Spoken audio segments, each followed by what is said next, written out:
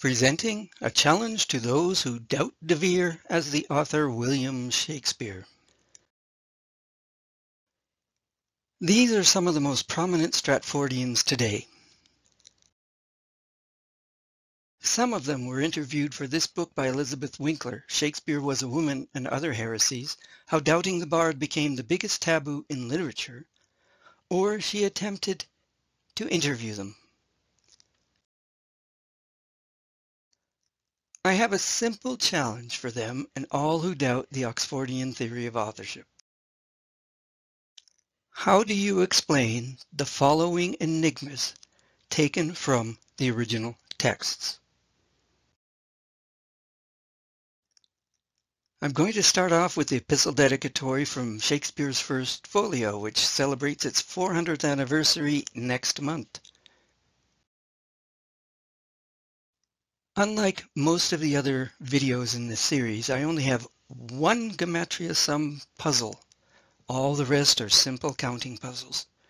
So let's start. The name Shakespeare is on the 17th line from the bottom of the paragraph. It's the name that has all uppercase letters. There are 16 uppercase letters before the name from the top of the page to the uppercase S in Shakespeare, the first one. That means the uppercase S is the 17th uppercase letter from the top of the page. I can see one item being by chance and two items being coincidence. However,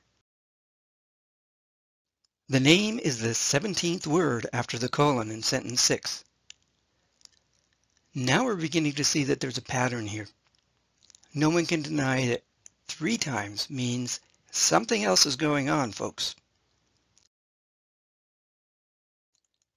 Between our Shakespeare near the top of the page and the servant's Shakespeare, there are 16 words beginning with uppercase letters. That means the servant Shakespeare is the 17th word beginning with an uppercase letter from our Shakespeare to itself. The name is also the 17th word in the sentence.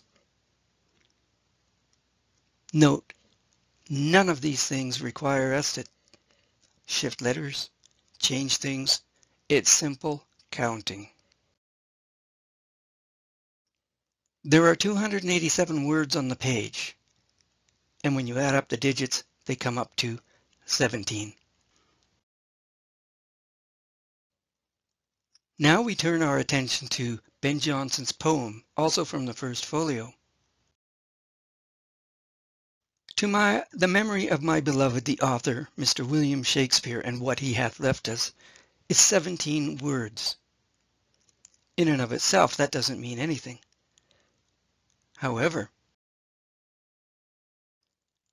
the gematria sum of the uppercase letters in line 2, which has the author in it, is 98. And 9 plus 8 equals the number of words that are in the title. The last line has 17 characters in it. 3 more enigmas are on this poem. This is from page 1. From the uppercase T that begins the poem to the uppercase S in Shakespeare, there are 17 spaces. The poem begins on the 17th line with I therefore will begin. There are also 17 words from I to Shakespeare. On the second page, we count 17 lines from the top before we get to My Gentle Shakespeare. There are 17 couplets between the couplet that has My Shakespeare Rise on line 19 on page 1 to where My Gentle Shakespeare is. Shakespeare is also the first and 17th name in a list of poets that does not appear on or in brackets. There are 17 uppercase letters between My Gentle Shakespeare and Shakespeare's mind. Hugh Holland's poem is 17 lines from the title to the final line of the poem. Shakespeare's is the 17th word in the poem. In James Mabie's poem, also from the First Folio, to the memory of M.W. Shake-Spear, the W is the 17th character in the title. The first S in Shakespeare is the 17th letter in the title. The uppercase S in Shakespeare from line 1 occupies the 17th space from the uppercase V that begins we. The anonymous balladeer who wrote Elizabeth's Loss knew that Shakespeare was a pen name for a certain earl. What number stanza has the name Shakespeare in it? Feel free to count them for yourself and pause the video. How many letters are there before the name Shakespeare? In other words, what number is the uppercase S in Shakespeare? How many words are there in the stanza other than Shakespeare? Actually, Shakespeare. Next, we look at Stowe's Annals from 1618. This actually is 5 years before the First Folio was published. Willie Shake-Spear is the 17th poet in this list known for English verse. Skeptics will say, well, the lines, the list begins with Friar Bacon, Thomas Wycliffe, Geoffrey Chaucer, John Gower, etc. It is not the 17th poet or the 17th writer. However, Friar Bacon, Roger Bacon, was known as a natural philosopher and theologian. Thomas Wycliffe was the first person to translate the Bible into English. Sir Thomas More, Lord Chancellor as they note, was not known for his poetry. I don't even know if there was any poetry published by him. And Jasper Hayward was a translator of Latin poetry. That eliminates those 4 people from the list.